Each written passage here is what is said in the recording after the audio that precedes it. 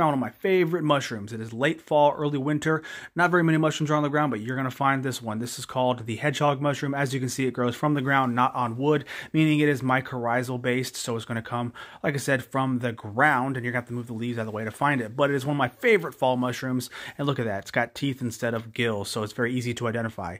Hydnum, repandum is the Latin name for it. And when you're cooking this stuff, it tastes, to me, just like a chanterelle. So I use it just like I would with a chanterelle. So this one I put into a cream-based sauce, just so I could put on some sort of meat. This one's going to be on a pork steak, a pork shoulder steak. As you can see, it makes a wonderful cream base. And looky there. Let it right on top of that shoulder steak. Yum. So if you live in North America and you're looking for a mushroom that tastes just as good as a chanterelle, but it is late in the season, go ahead and check out the hedgehog mushroom. They're not very easy to find, but trust me, they are worth it.